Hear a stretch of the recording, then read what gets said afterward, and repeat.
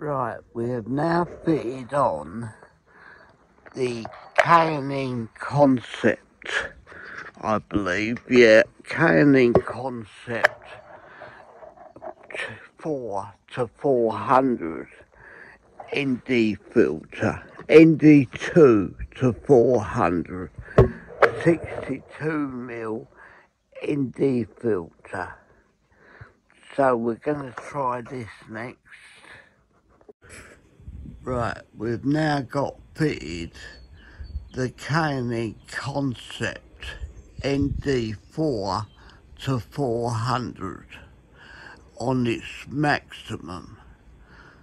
So it's trying to block the sun, but we've still got the sun flare. But this I can raise higher now than I could with the sun shield. It's holding it back more. Let's just try turning this down. It's on maximum. We're going down to minimum, and it's getting a lot brighter. That's minimum. Now we go back to maximum.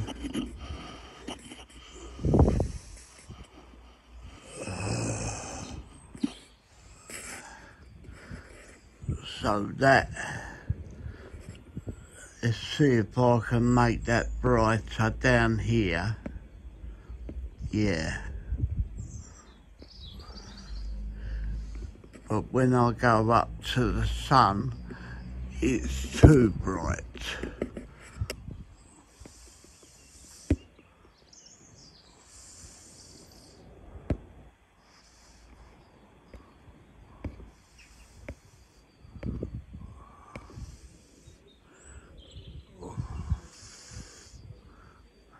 Right, that'll do for that.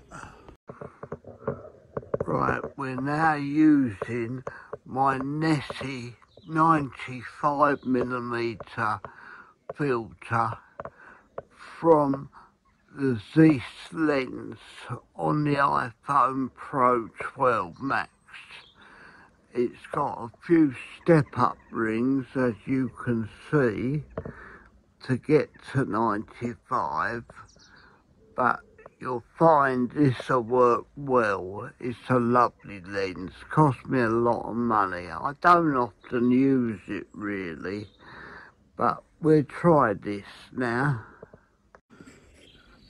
Right, this is the Nessie 95mm filter, and the sun is still streaking, but it can take it a bit more.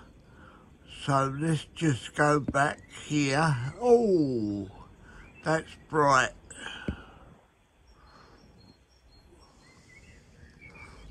That is very bright. Funny why these Ziess lenses like to sun streak, isn't it? I don't know. We're going to go now, one more ND filter, which is my tipping, and then we're going to go back to the hood. Thank you. This is just the plain Ziess lens with the lens hood on it. AF and the AE lock on, and turn down a bit on the exposure. And there's the sun streak. Quite like that now.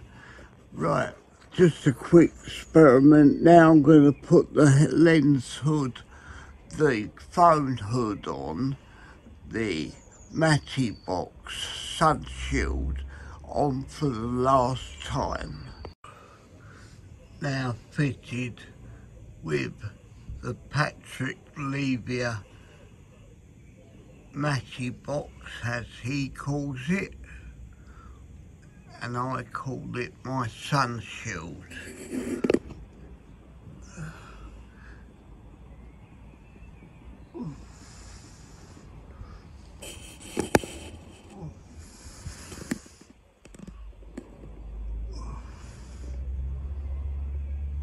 here the exposure is quite good on this. I quite like this idea. I just need the sun to be higher, midday sun in the sky to try it again. Right, thanks for watching all my experiments, ladies and gentlemen. Thank you so much. Goodbye.